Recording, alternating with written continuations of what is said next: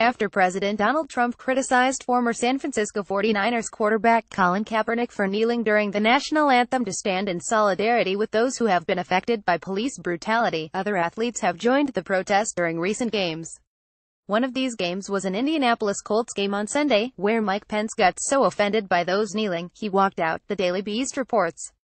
I left today's Colts game because at POTUS and I will not dignify any event that disrespects our soldiers, our flag, or our national anthem, Pence tweeted. While everyone is entitled to their own opinions, I don't think it's too much to ask NFL players to respect the flag and our national anthem. I stand with President Trump, I stand with our soldiers, and I will always stand for our flag and our national anthem. It is, however, worth noting that players who knelt have explicitly stated that the move is not meant to be a sign of disrespect.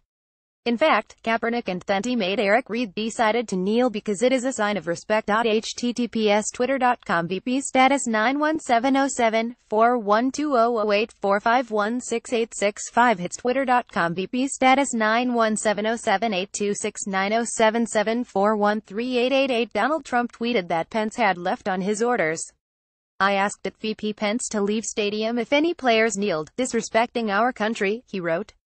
I am proud of him and at Second Lady Karen. https twitter.com real Donald Trump status 9170912866074333728 Many team owners, however, have released statements supporting their athletes' right to kneel, with Jaguars owner Shad Khan, who donated to the Trump campaign, even linking arms with kneeling players.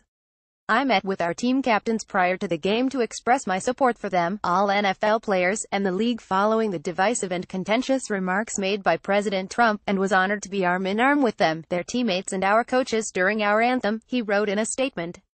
Related NFL players kneel link arms during national anthem in defiance of Donald Trump. Check this out.